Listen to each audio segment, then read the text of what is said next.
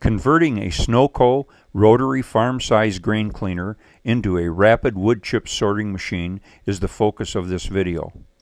You will see what I did to modify the machine and how it works for sorting wood chips. This is the second grain cleaner that I have had my hands on. In this video, I will show you how it differs from the David Manufacturing Model 40 grain cleaner that we modified for wood chip sorting a couple of months ago, that is early in the summer of 2013. Note that the wood chips I need are for my Chinese JXQ10 gasifier. If you need chips of a different size, choose your screens accordingly. These 8 pails of chips are the lowest quality roadside chips that I have collected this year from the ditches about a mile from my house. I have made 4 or 5 other collections from the same general area, choosing the best chips I could find each time, so each collection got a little worse. What do I mean by the best chips? I mean no dirt, I mean chipped in the late fall or during the winter, no twigs or branches longer than, in my case, 1 inch, no leaves, no needles if they're conifers, no undersized chips, no oversized chips, no bark. For me, right-sized chip is a chip that will drop through a 1 inch by a 1/2 inch screen, but not through a 1/2 by 1/2 screen. Sounds like a tall order, and it is. But the closer I come to meeting all those criteria as I gather them, the less work I have to do and the less work for the machine, the less stuff I have to drag home and dry, the cleaner the gasifier is to run and the lower the tar output level. With the very best chips I collected this season, I got a 50% yield of keepers after sorting. With the last batch before this one, I got about a 1/3 yield. So let's see what we get from the dregs of the county chipping event today. Here are the 8 pails of chips that we're going to sort soon.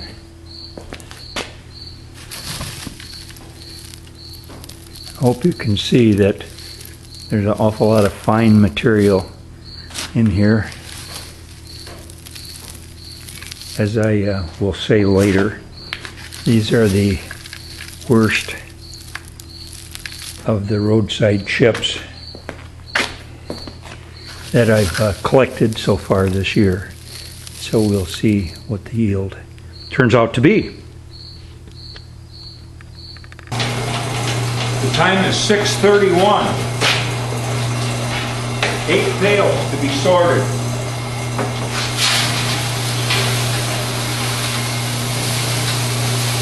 This is the lowest quality material that I have picked up off the roadside.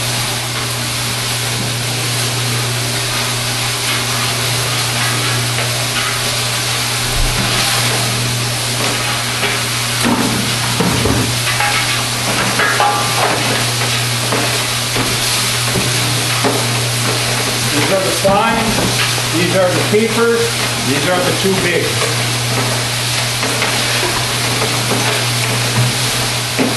I have the tilt set very low, so this input hopper here doesn't have enough angle to it to automatically feed the chip.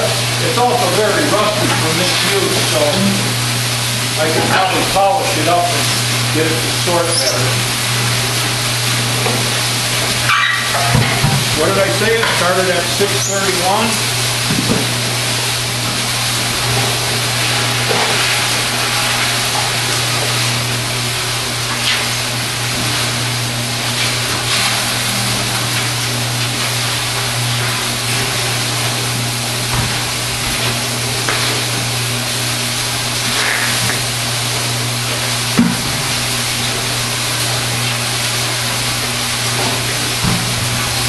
That's the 6th pail.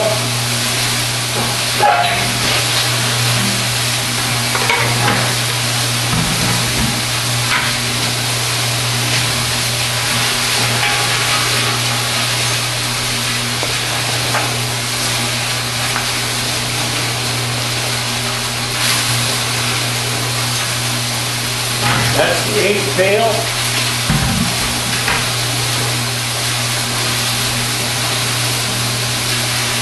Eighth of 8 pails, that is. So that's all we're going to be sorting right now.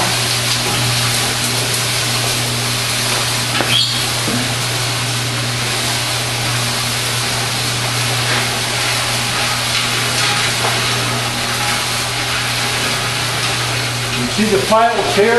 This pile is the fines. This pile is the keepers. And in this tub over here are the two big. This does a really great job of sorting the real fine fines out within the first foot actually of the screen. And of course they're a little coarser as they get toward the center. The screen size changes about here. The second screen, again, this is the keepers. There's plenty of opportunity underneath here to add slides and various things, maybe wheelbarrows to catch this so I don't have to sweep up here. But it works pretty well. The too big stuff, which is here,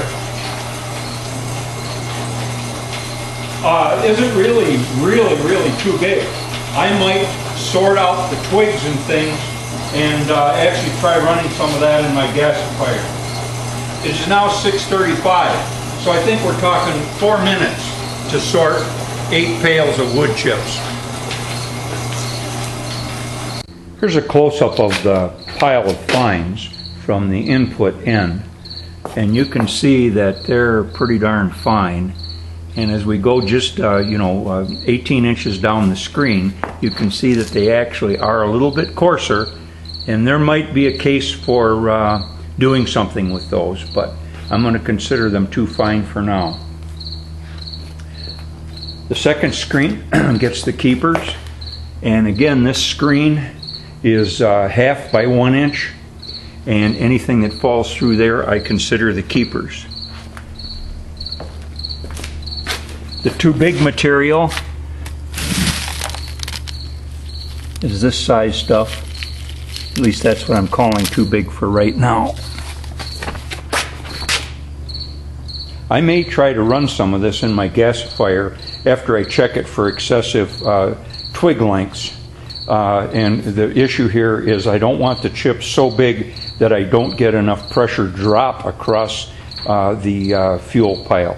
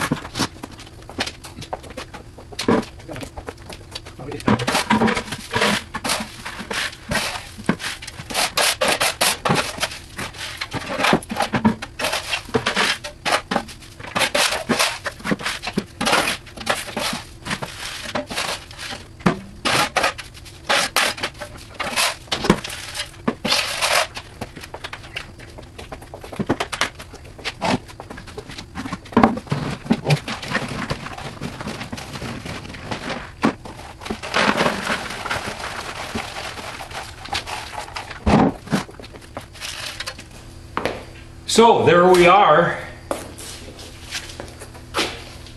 We have 4 pails of fines, and that's 50%. 2 quite full pails of keepers, that's 25%, and 20 to 25% that are the 2 large chips. So that varies quite a bit from the very best chips that I selected early this spring, or late winter actually, where I got a 50% yield of the keeper chips. Okay, it's 6:45. We started at 6:31, so including the sweeping up, which I speeded up for you folks, it's a total of 14 minutes to sort the 8 pails of chips. Not too bad. Up to this point, we've been simply cleaning up after each sorting session, as you can see. Again, the results here, and these are the lowest quality chips that I have sorted so far this season from a 10-inch disc chipper that was chipping whole trees, mostly conifers. Remember that I already did some sorting when I gathered these chips even, by avoiding the worst conifer needle piles and the tiny chips. So again, we've got 4 pails of fines that will definitely make it to the garden. And that's the big major advantage of the sorting anyways, to get that small stuff out of there. There's a lot of dust and actually dirt in there and tiny bark particles, none of which we want. Then we have 2 pails of oversized chips. Hopefully I've chosen screens so that the oversized chips are the ones that would be bridging in my gasifier. And you as users, if you decide to go this route, you'll have to make your own decision based on your system's chip size needs. And then finally, the keeper pail, 2 pails of those out of the 8. This is what the sorting is all about. Before using this, getting this powered grain cleaner, I'd spend at least a couple of hours to do what the machine just did in 15 minutes, including the cleanup. Now I'm going to run 2 pails of keepers. I'm going to rerun 2 pails of my keeper chips and 2 pails of my 2 big chips through a second time to see how effective my current screen set is. I'm now going to run 2 pails of my keeper chips through for a second time to see how much more classification occurs.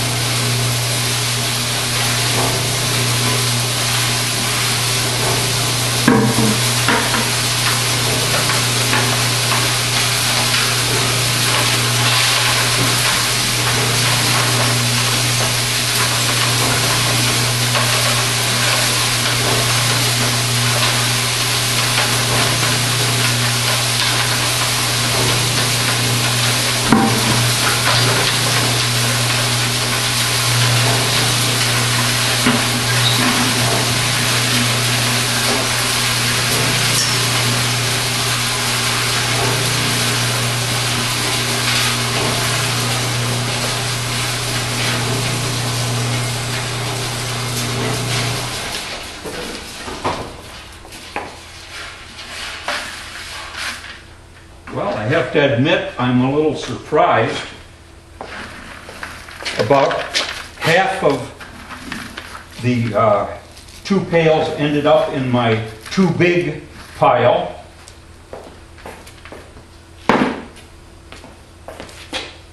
And kind of a considerable pile made it through the fines, made it to the fines. So I'll shut off the camera for a minute and clean up and see how much of each I actually got. Okay, here's the final result of rerunning my keepers. I had 2 very full pails of keepers that I reran. I got, that's only about a 3 or 4 gallon pail right there, so I got probably a gallon and a half out of 10, let's say, of chips that made it all the way to the 2 big pile. I'm not sure they're too big. Don't ask me exactly why they didn't make it out on the first time. Maybe I still need higher residence time. But there isn't anything all that too big in there anyway, so I may use them. So I ended up with, it looks like maybe 6 to 7, if you call it 10 gallons, of keepers left. And then looks like, let's call it 3 gallons in a 5 gallon pail of new quote-unquote fines. Now, the real fine stuff got sorted out already, so I'm not sure that this stuff is all that bad, since the real dusty, barky, tiny stuff already got sorted out. So, as I think I mentioned a little earlier, a lot of the real worst fines go out in the first half of the 1/2 by 1/2 inch screen. And I'm thinking that what comes out in this screen here is what's now in that pail, and not all that bad. So anyway, that's the result, and that's where I am right now. Now we'll go on to sort the 2 pails of 2 big chips that we made previously. 2 pails of 2 big chips.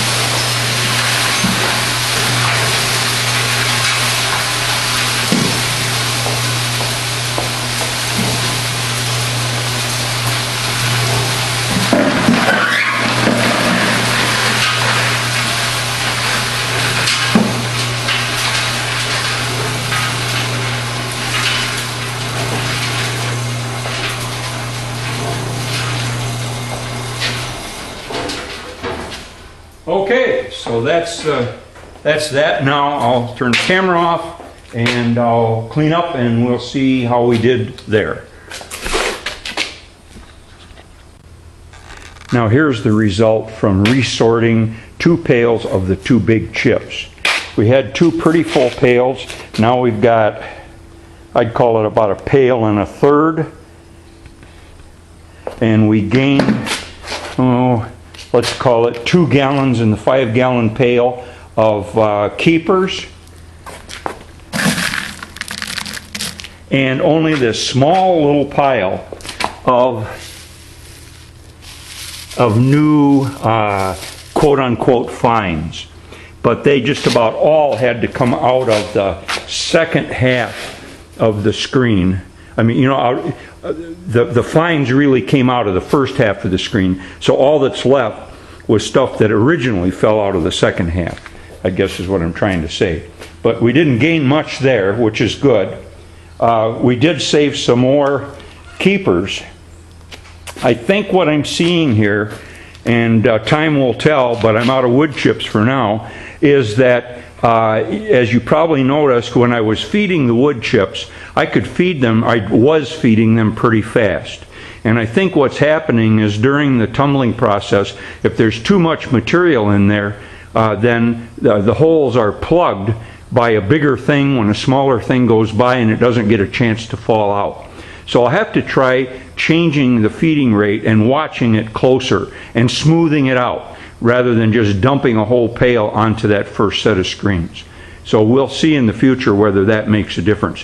But in any event, if nothing else, just getting rid of all those very fine fines in the first run is, I think, hugely important. 95% of all the pine needles and stuff are in this first run.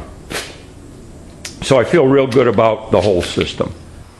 This is my second grain cleaner. I'm no expert on them, but we are learning. I'd consider this experiment and this setup as a complete success, and it sure beats sorting by hand. We paid $300 for our first machine and put another 100 or so in it for the new screens, belts, a wheel, and so on. I paid $160 for this machine and put another 100 in it, also for new screens, wheels, a pulley, etc.